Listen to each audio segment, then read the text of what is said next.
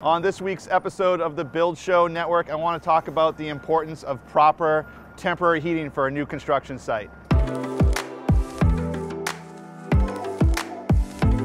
Hey guys, Wade Paco with the Build Show Network. Now, in my years as a builder, I've made the mistake of using temporary heating sources for our new home constructions that weren't the best application, right? We've ran the HVAC system that was meant for the homeowner, and in doing that, even when you put filtration on some of the return ducts, it's going to cake up the blades on the fan. It's going to get the ducts dirty. You're going to have to clean the ducts. It's just something you don't want to get into. We've also run temporary propane heaters, bullet heaters, and heating sources of that type.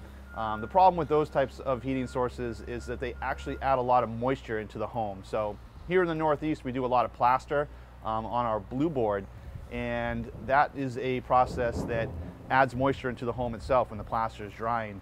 And when you're trying to heat the home at that stage, you've got your moisture coming off the plaster and you've got bullet heaters that are from a propane source. You're actually not helping the environment in the home. You're actually adding more moisture to the house. So what we've decided to do is to ramp up our game here and go with the Ferrari of temporary heating units, and that's this rooftop package unit. It's a 5-ton unit that we have rigged on a trailer that we can bring this from job to job. We can move it around the job site if needed, and it is a great system. So it's a simple 5x8 landscape trailer that fit very nicely to the specifications and the dimensions of our package unit here. We installed some angle iron that was bolted to the frame of the trailer and then welded that to the bottom of the package unit. So this thing isn't going anywhere. You can see we've got our propane line and our electrical connected here. This is all mobile, so it makes it very easy to move it around the site or to just disconnect it, roll everything up, and bring it to another site. You can see over here we've got our supply and return right into a couple of the window sashes, and so it makes this a very effective use of a heating source for this time of year here in the winter, when it is right now it's about 15 degrees outside. So I'm going to bring in Lou, my HVAC guy, who can explain how this system works. Lou, morning, how you Wade, doing? how are you? Good morning. Good to see you. Why don't we explain to the audience how this heats and cools? Okay, well, essentially this is your basic packaged gas-fired rooftop, packaged gas electric rooftop unit. We've converted this natural gas unit to propane because you're using the bottled gas. The electric comes in over here. Currently we have a 20 amp feed on for the electric because we're only running heat at this time of the year. Right. So that's just powering the fan right now. Essentially we're just powering the fan and the control circuit at this time.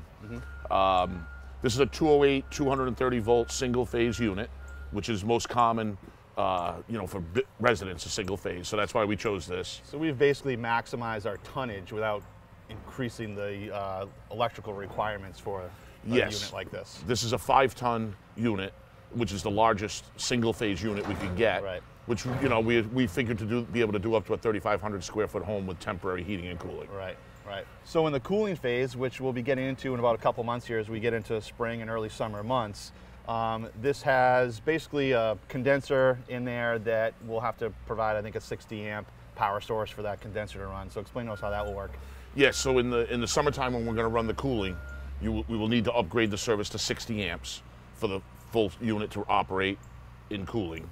You'll have your air handle indoor. You have an evaporator motor that moves the air from the supply and the return, passes it across the evaporator coil, then through the condensing unit into the compressor in the condensing unit to dispel the heat. Now, how efficient is this unit? This was a 16 SEER packaged gas electric. So Lou, in the past, when I've made the mistake of using the HVAC system in the house, and even though we've tried to put filters on the return grills and so forth to stop the dust from getting into the equipment and so forth, that's still the application here, right? It's an active construction site. We've got dust inside. This has a return on it. So what are we doing to filter that dust? So inside we have pleated filters attached over the window where the return flex duct ties in. And then we also have pleated filters inside the unit. So we're trying to double filter the air.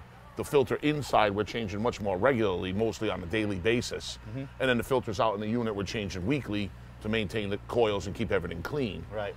The benefit of using this is we're not introducing any dust to the homeowner system that's being installed. Right, and that's the key here, is to look out for the client's investment in their heating system and cooling system, and to make sure that we're providing and turning over a house to them that's going to provide very good air quality. Absolutely. Right? We don't, even when we've used the heating systems in the house in the past and we've cleaned the fan blades, or we've replaced them, or cleaned the ducts, it's still not 100% clean at that point. It is difficult, and during construction, so we generally don't recommend that you run the systems. Sure.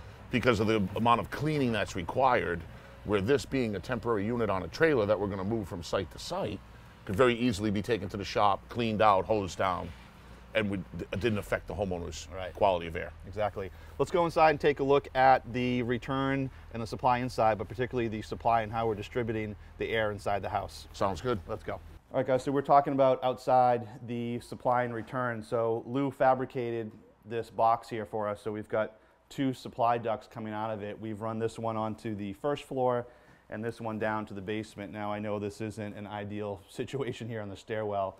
We are in the process of installing hardwood floors right now. This was a good spot to put the ducts coming into the house right now. It's kind of out of the way of the flooring crew. So when they're here, we lift these up and tie them up. But again, 2 supply ducts right now, basement, first floor, nothing going on to the second floor. Heat does rise, so we found that by distributing air to the first floor and the basement, and by having a bunch of oscillating fans, we've got about 6 oscillating fans on the project right now, that is circulating and distributing the air, so we've got consistent temperature around the house. Now on this window on the bottom sash, we've removed that, and that is the return for the unit. We've put a filter right in the window. We're changing that every day or so to keep the dust under control here. So like I said, this is kind of the Ferrari of temporary heating systems. If you guys are interested in learning more about this, feel free to shoot me an email. Happy to answer any questions. Or if you're in the southern New England area or Rhode Island area and you want to come by and look at this, learn more about it, purchase one from us, we can help you out. My email is just wade@wkpconstruction.com.